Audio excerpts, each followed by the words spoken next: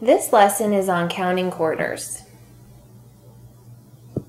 Quarters have a front side and a back side. And 1 quarter is equal to 25 cents.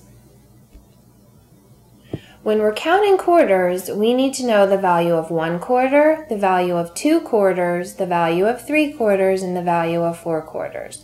We just need to memorize them. Since they're worth 25 cents, we can't count by 25s. So let's review what each is worth. 2 quarters is worth 50 cents because 25 plus 25 is 50. 3 quarters are worth 75 cents because 25 plus 25 plus 25 is 75.